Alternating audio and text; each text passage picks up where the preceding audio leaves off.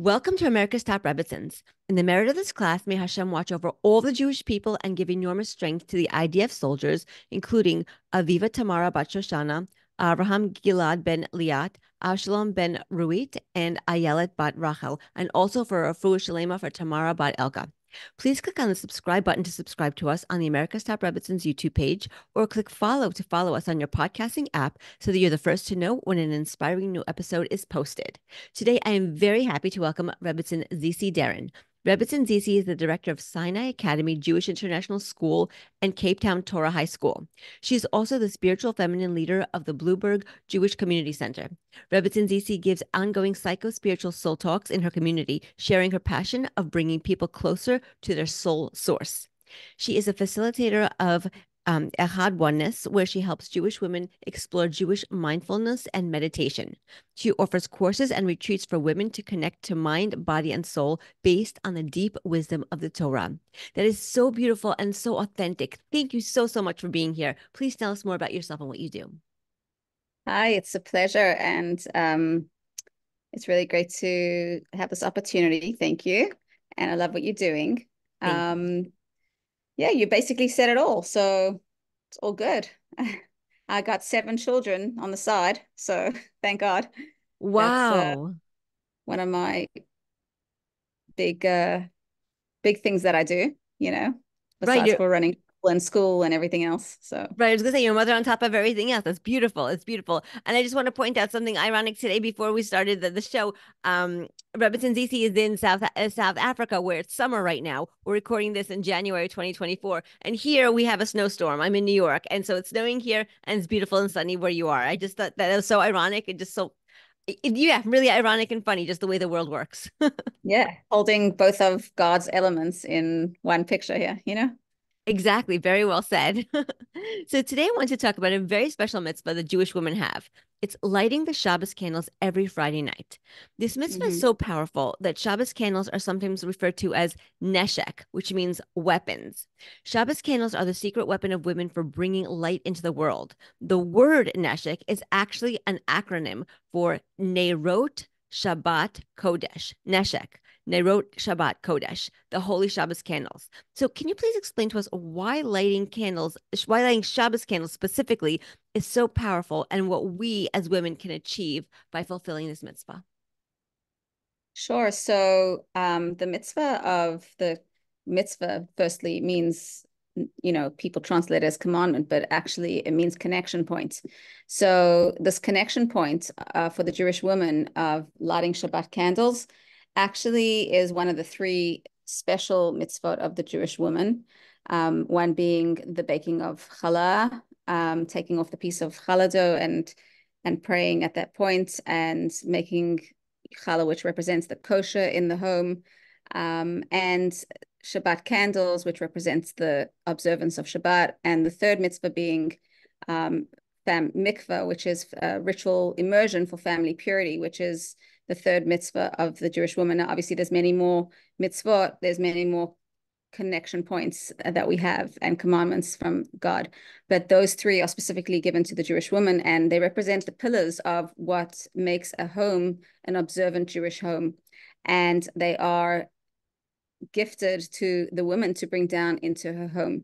And the Shabbat candles really sets the tone for really bringing this environment and this element of kedusha, of holiness and purity and beauty and godfulness into the home. And we set the tone every Shabbat for the entire week. So it's like the week that was, and now kind of fitting into the universal energy of God creating the 6th day for 6 days and resting on the 7th. And we bring that element of rest into our home in a godful way.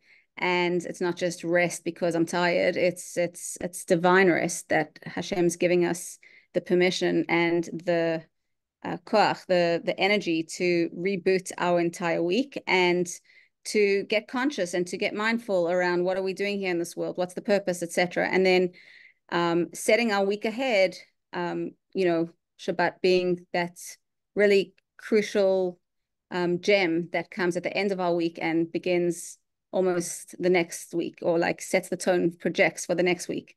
And so Shabbat candles really is a moment in time where we can really take seriously and consciously just not just rush the process and light the Shabbat candles for the sense of just, doing the mitzvah and then rushing off to your Shabbat dinners or your synagogue or whatever it is, but actually taking the time to spend a little bit of time connecting with our source, with our neshama, with Hashem, our source above, Father, Mother, and really tapping into who we are, what we're asking for ourselves, for our children, for the world. And no better time now than to bring in Shabbat candles, especially as we pray for Eretz Yisrael, for our Holy Land, for our brothers and sisters in the Holy Land and around the world. And just we always pray for everybody at that moment, and really just to align ourselves. So yeah, it's a really beautiful opportunity as we bring in the Shabbat. I love that. And I love that you said that mitzvah is a point of connection, a connection point. It really, so mitzvah really connect us to Hashem, and also they connect us to each other, to fellow Jews, and they also connect us to ourselves, to our purpose, like you were saying, our purpose, our meaning in life. Yes. So I really love that. Our inner connection, our inner points, neshama, our soul, Yes. Yeah. If you want to expand on that, that would be great, because I feel like this is what the crux of the Shabbos candles are, because as I was saying before, they're neshek, they're weapons. They're weapons that, we make light in the darkness, and we create, such kedusha, such holiness in the world. And we share that with the other nations. And that's why I think that Shabbos candles are such a neshek, such weapons. But yeah, if you want to expand on that, that would be great. Yeah. Just a cute anecdote. My daughter was asking me when she saw she was asking me like, Mom, why don't we do protests as Jews? What do we, it's not violent or anything. I said, we're peaceful people. We pray when we get together. And that's the energy and the crux of the moment of Shabbat candles. It's the connection point of bringing the Shabbat in, but it's also that moment when a Jewish woman who's entrusted with the gift of our heritage, of giving it over to our children and to the next generation, to our families, who really sets the tone for the Jewish nation, actually, with that moment where she connects to herself and to her inner core and to Hashem around her and within her, then her family can connect, her community can connect, the world can connect. So it really starts from an inside out point of view. And we need to think, that's why I do soul talks. We need to think soul, not just body, Exactly.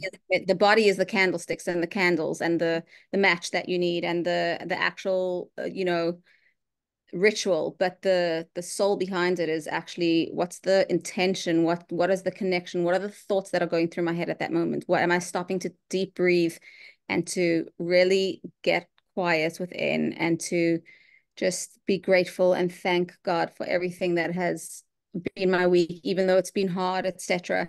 And am I asking for blessings? Where am I asking from from the source of blessings? Baruch Atah, you Hashem, you are the source of blessing. So really to connect with the words that we're saying, and to the connection point of the mitzvah, that at this moment I'm connecting to my neshama and to Hashem.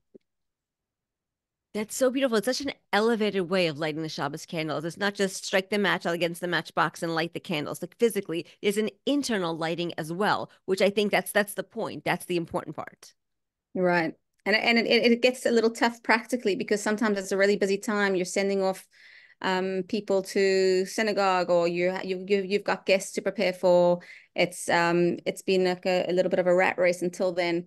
But at that moment, to just kind of set up your space. I mean, I personally, I light with my kids, and then because girls over the age of 3 start, from an educational point of view, they're able to start lighting candles, and hold their hand, obviously for safety, etc. But or them hold your hand, and then they go, I give them a big hug, and then I spend time like on my own. And that's when, like, just to practically create your space so that if possible, there's someone who's watching, if you have a baby, someone's going to be able to take care of your baby, so that you can have those few minutes to really, really take the time and lengthen the experience instead of rush through it.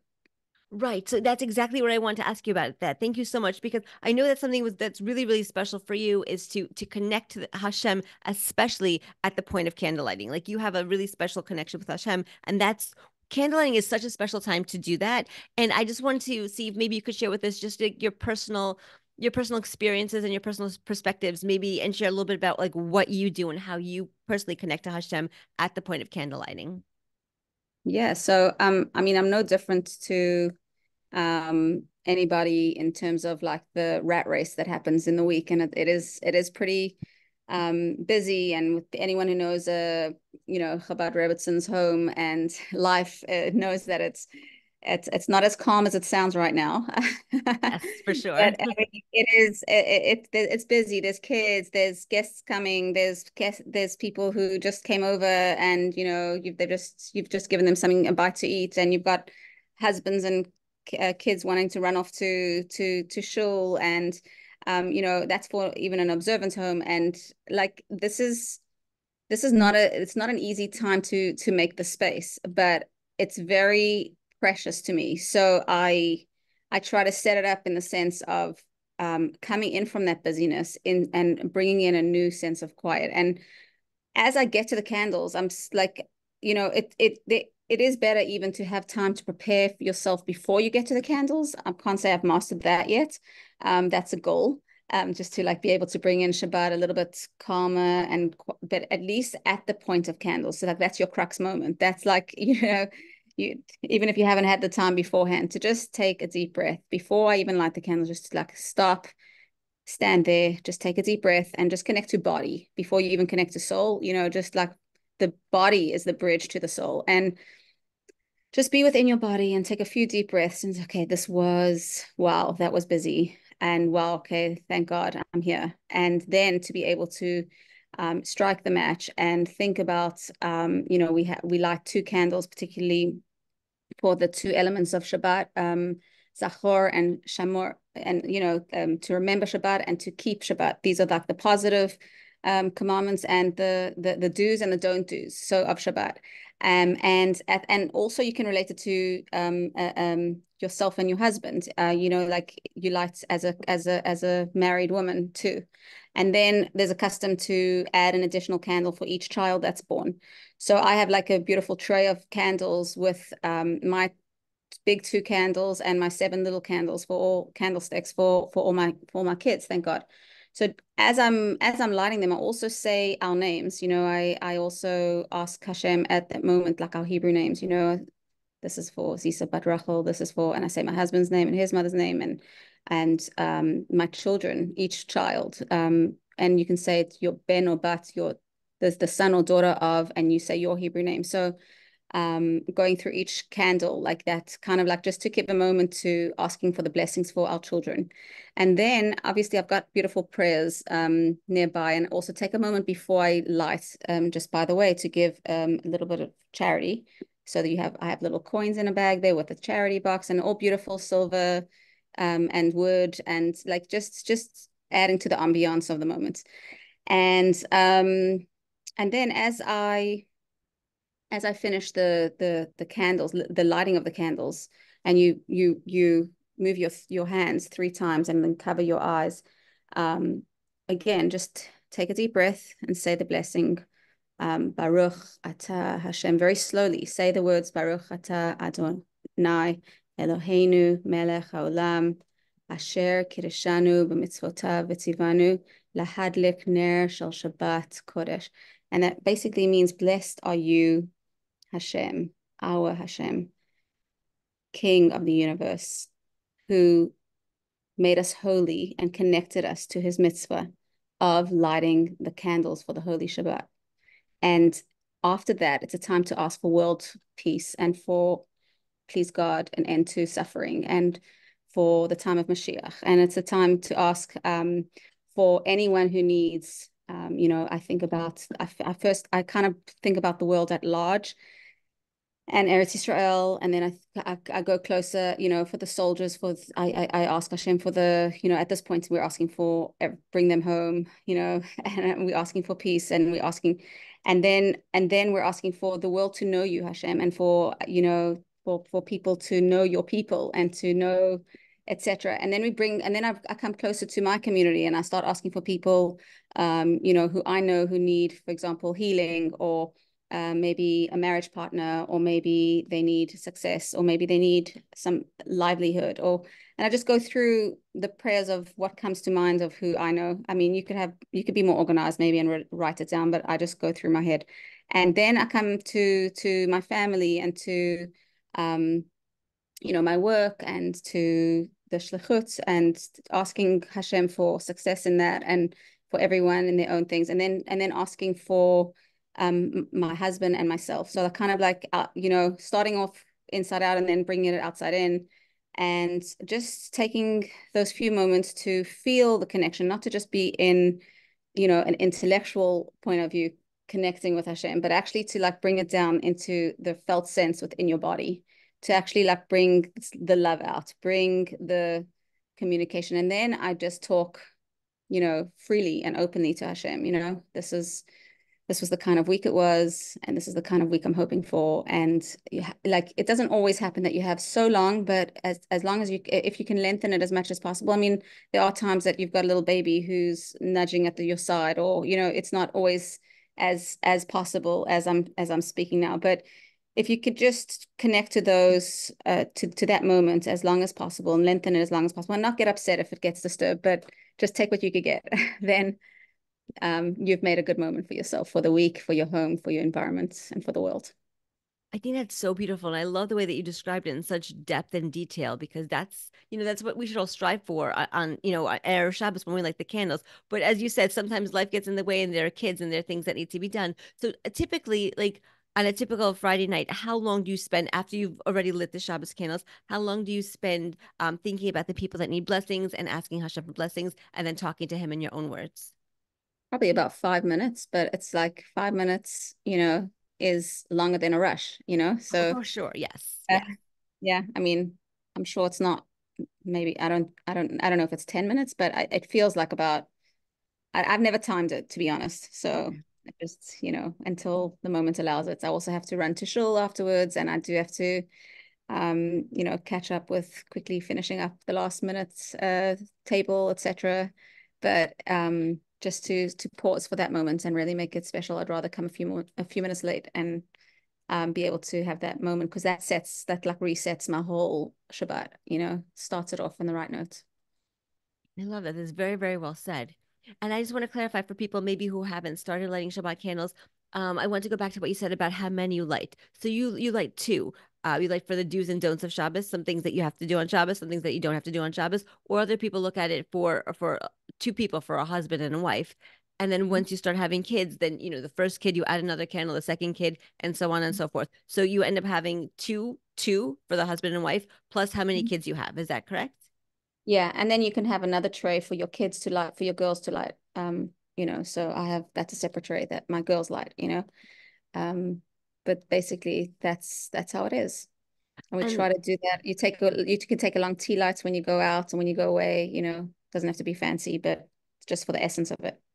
right. So exactly. So I really like that so girls age 3 and up can light their own Shabbos candles, like their very own Shabbos candles. Yeah, from, Different from the scents. age that they can understand, like that they're doing something special, like we call it a mitzvah.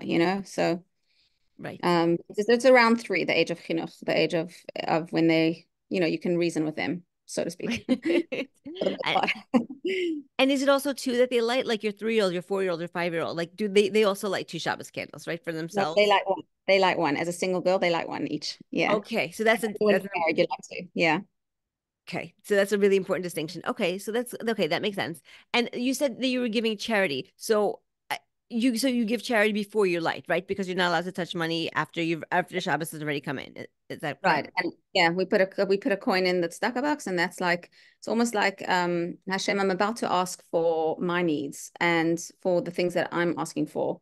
And let me just think about someone else before I ask for myself. And also you're putting in tzedakah, because daily tzedakah you're giving, but you cannot give tzedakah on Shabbat. You can't touch money on Shabbat. So we give it in before Shabbat, like as the double portion, as the portion for tomorrow. Yeah. Beautiful. Okay, thank you. I just wanted to clarify that. That's perfect. Okay, so I would just want to dive a little bit deeper now. So as you mentioned, when we light the Shabbos candles on Friday nights, we take the time to really talk to Hashem and to connect with Him. But in order to really connect with Hashem, we need to be present and mindful, which, as we said, is so hard because we're coming from running around, and then we may be even going to run around after we light the Shabbos candles. So, we as women we have so much on our minds at all times, and many of us do find it difficult to stop. Even in our thoughts, we find it difficult to stop, to be present and to connect mindfully. Can you please speak to us about what we can achieve when we are able to be mindful, especially when it comes to connecting with Hashem, and particularly after lighting the Shabbos candles? And also, can you please share with us some strategies so that we can really achieve this mindfulness?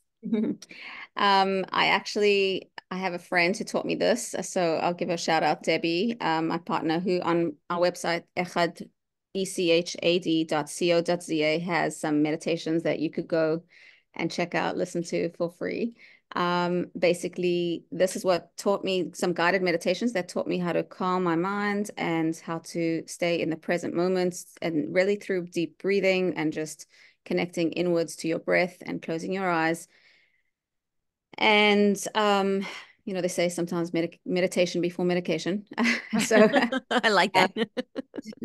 So these are the kind of the strategies around meditation and mindfulness to try to learn how to, in the moment, just calm your mind and to be able to switch into that moment, even if it's a quick switch, even if you're going from being a bit scurried. But the ultimate aim is that everything that you do should be be done mindfully, so that you can make those transitions pretty quickly. And they are transitions, but whatever you're doing, it is very mindful. But so that's one strategy. I mean, the meditation can take many different forms. It could be tefillah in the morning, spending some time each day in connection point. Now, what if you have 5 minutes, 10 minutes, 15 minutes, whatever you have in the morning? I mean, some people, if they're, retired and they have longer time to sit, whatever it is, but to take those moments to just practice building this muscle of mindfulness, which I call Godfulness, because it's not just for the sake of the process of mindfulness. It's for the sake of connecting to Hashem, and for the sake of connecting to our neshama, for the sake of being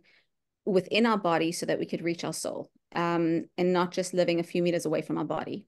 So, which most people live, where most people live, a few meters away from their body. So just to take deep breaths is actually really one of the gifts that Hashem has given us, which is such an easy tool. It's always available. It's always there at a red light. You could stop and take a deep breath.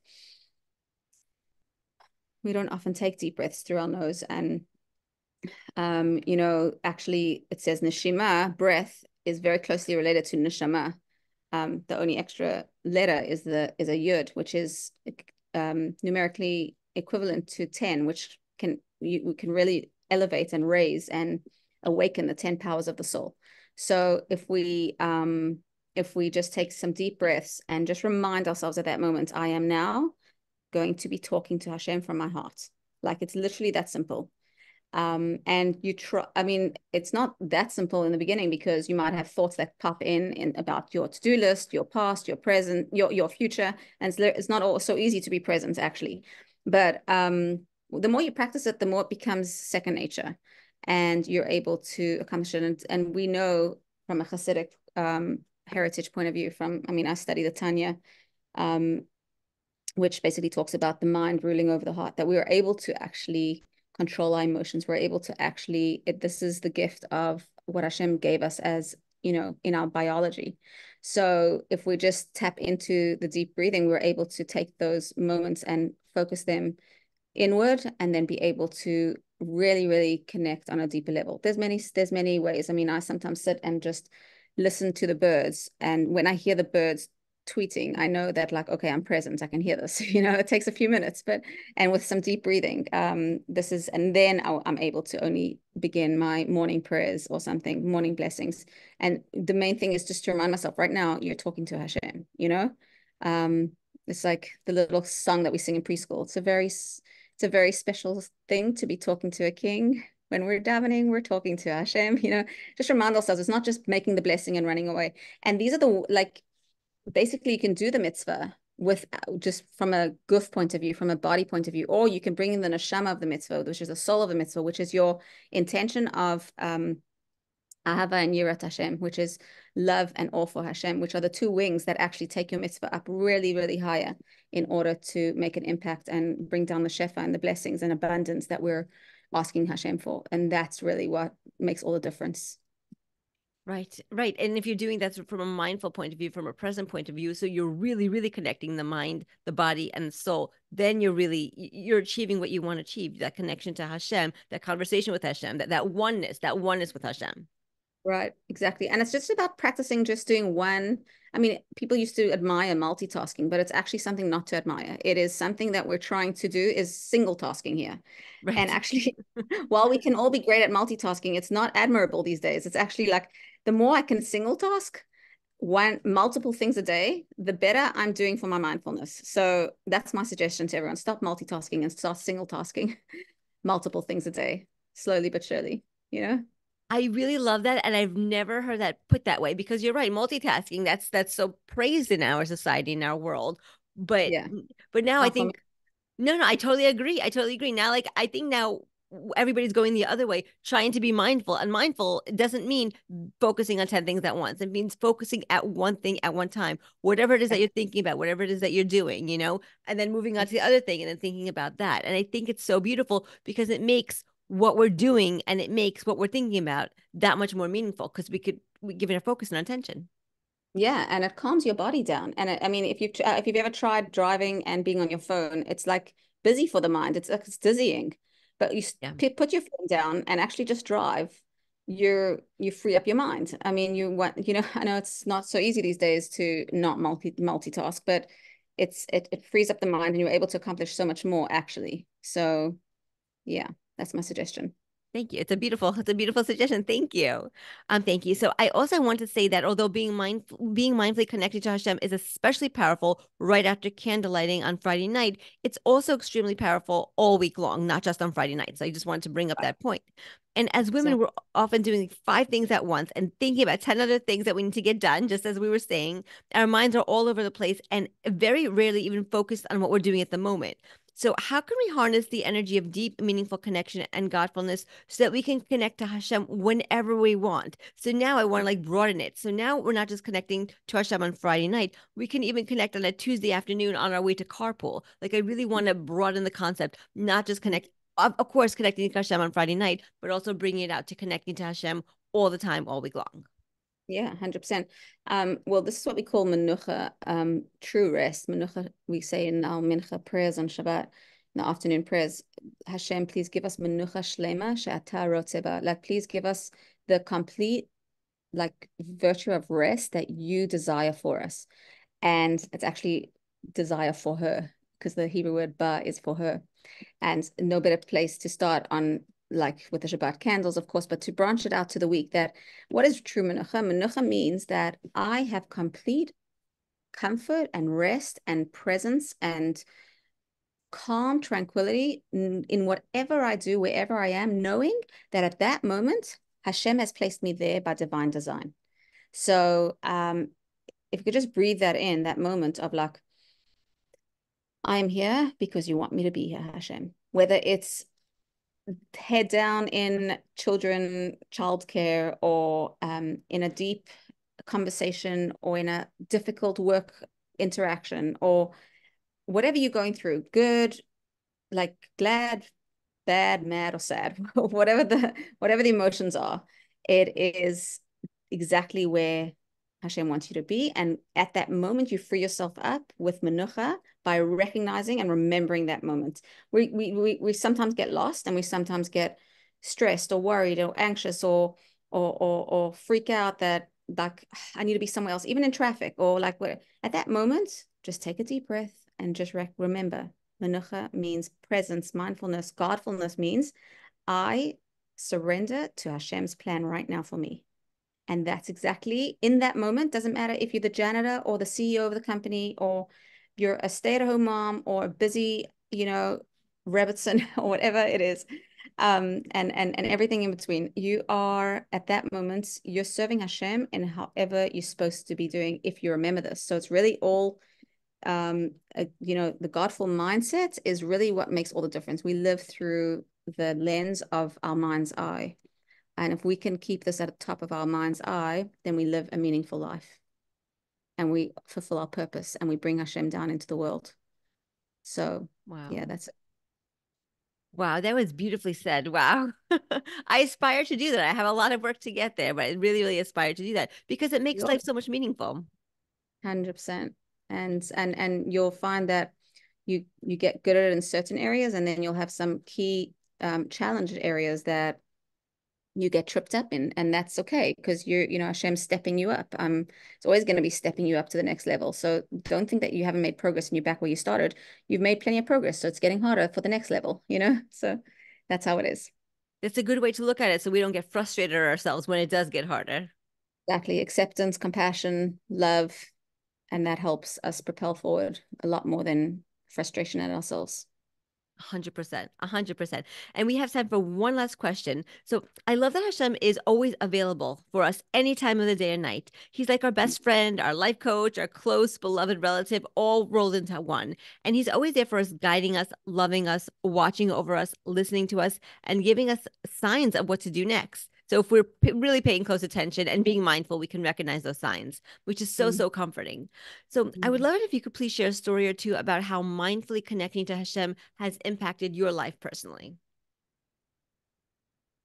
Yeah.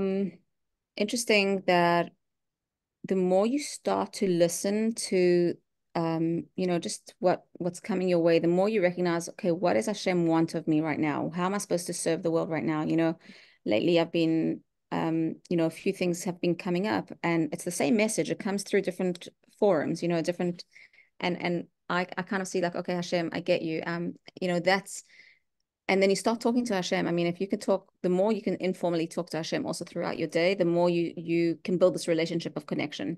It's not just at those moments of like, Shabbat candles or mitzvahs or in the mikvah or, when you're making the challah blessing or at Yom Kippur in shul, but it's actually all the time informally, not just formally. So a personal story, just interestingly, I've started to trust my inner guts a little bit more lately. And the other day I dreamt of a friend, and I decided in the morning, I don't usually, if like you dream of someone, I just let it go. I decided to write to a friend, about it. And I said, just checking in, how you doing? I just dreamt of you last night. And they were like, no way, I dreamt about you too. That is so strange. And we haven't spoken for months. Yeah, like months and months. I thought like, okay, well, that's divine design, like that's just interesting. Like there's a neshama connection, there's a spiritual connection.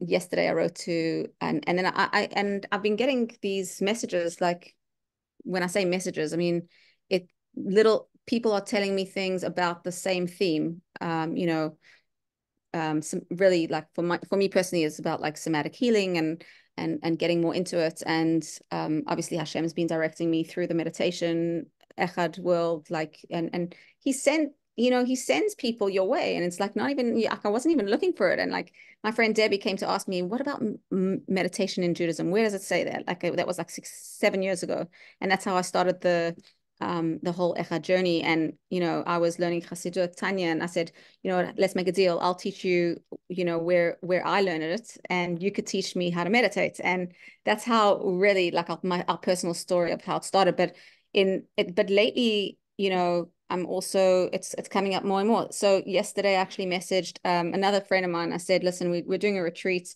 My friend Debbie's gone to Israel. I said, wouldn't you help sponsor a ticket for her to come back and do a retreat in Cape Town? And she said, oh my gosh, that's amazing that you asked me. I dreamed about you last night. And it was, again, it was about a dream. It was so interesting to me because like this was the theme that was coming up, like trust your, I mean, not randomly, but randomly, by divine design, I chose to message her yesterday, and she says, I mean, I should even read it on my WhatsApp, but it was like really so, so cute. She was like, no way that you texted me. I have to just read this. It's really hilarious. Okay. Super weird one, but I had a dream about you. You were leading a bunch of people out of a crazy life game. Sounds about right for you. Anyway, I just thought it was like really that's just you asked for a personal story. So it's just like trust listen to the messages, realize that everything that happens in your daily life is the way that Hashem talks to us. It's the way, it's the hashkacha pratis, it's the design, the divine design that Hashem like starts directing us. And if you're open to it, you actually see a lot more of the connection points that this communication that's not only going from you to Hashem, but from Hashem to you. And that's really what, like, I want to encourage everybody to talk to Hashem more and to listen more and to go quiet more and Hashem will find the ways. He has many, many, many ways. It's like, so there you go. Wow. Yeah, I totally agree because I find that too. And then just to want to clarify for everybody who's listening, if you're not used to talking to Hashem, people, we're used to reading the Siddur, and that's one way of communicating to Hashem through the written prayers that we have in our prayer book. But we can also talk to Hashem in our own words throughout the day. I do it all the time. Mm-hmm. Just they're conversations. They're conversations. They could be in your head. They could be out loud. Sometimes when I'm cooking, I'm talking, and I'm talking to Hashem, and they're full conversations. And if you start listening, you get responses, you get little signs, you get little messages back. They're not words. Nobody's gonna open their mouth like talk. Hashem's not gonna come and talk to you. It's not like that. It's like you were saying, things that happen to you, things that happen in your environment, and the messages that you get, the people that you come in contact with. Just if you really, really pay attention, you can see how Hashem is communicating to you through your environment and through the people in your environment. Right. And really leading you along your personal purpose in this world, 100%. 100%. Thank you. Thank you so much, Rebbetzin Zeesy, for joining us on America's Top Rebbetzins. In the merit of this class, may Hashem watch over all the Jewish people and give enormous strength to the IDF soldiers, including Aviva Tamara Bat Shoshana, Avraham Gilad Ben Liat, Avshalom Ben Ruit, and Ayelet Bat Rachel, and also Arfu Shalima for Tamara Bat Elka. Thank you so much again. What an absolute pleasure. And God bless everybody. Thank you, Vera. Amen. Thank you.